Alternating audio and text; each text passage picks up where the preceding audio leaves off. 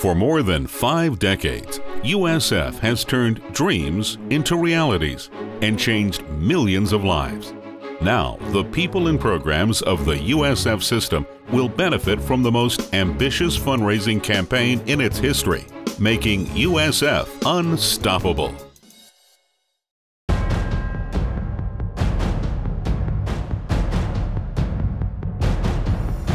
When the Deepwater Horizon oil spill began in April of 2010, the USF College of Marine Science was uniquely positioned to inform the general public and the federal government of the disaster's scope. With scientists and students who already knew the Gulf well and instrumentation and equipment immediately available to deploy, USF's College of Marine Science were the first to discover the great undersea oil plumes generated by the blown-out well. Going out there and experiencing and seeing this kind of environmental degradation on the scale that it is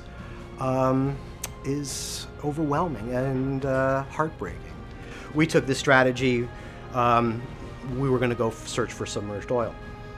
And so we knew what we wanted to go for, we knew how to get it and sample it properly. We ended up using our own protocols in addition to the NOAA protocols, and that's what really produced the definitive identification of oil at depth. Dealing with a spill is a responsibility that we can't avoid and shouldn't avoid. The college has basically risen to the occasion despite having a rather full plate at the time the spill happened. The reason why my group was able to respond immediately to the spill was because we had in place this coordinated program of observations and models.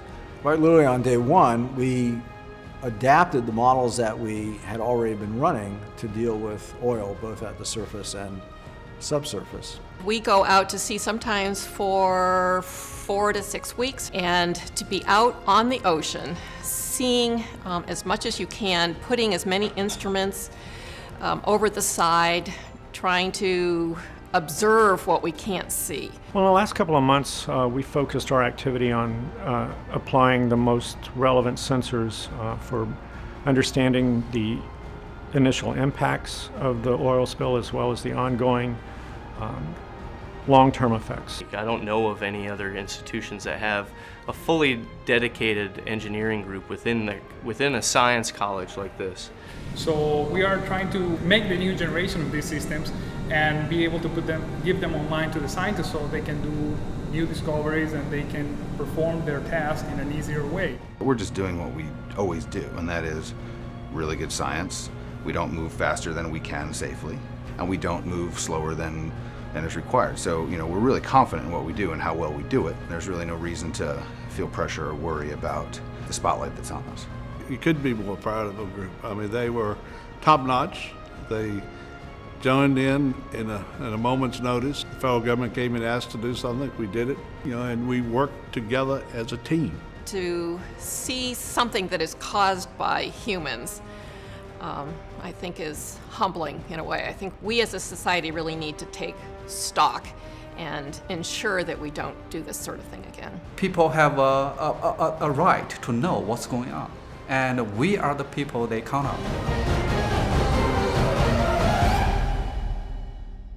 To learn more about the College of Marine Science and the USF Unstoppable campaign, visit www.unstoppable.usf.edu.